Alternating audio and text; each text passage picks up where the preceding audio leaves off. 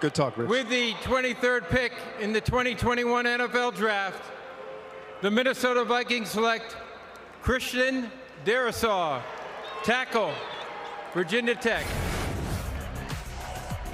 Christian Darrisaw is a pure left tackle. He can latch and control. He doesn't have outstanding foot quickness, but he's always in position, takes very good angles in the run game when you study him. Some people thought he could be a guard. Most teams feel like he is a left tackle. I believe that's where he will play at the next level. You see the movement in the run game. He can work up to the second level and seal linebackers as well. Here he is creating some movement there at the point of attack to uproot and displace defenders.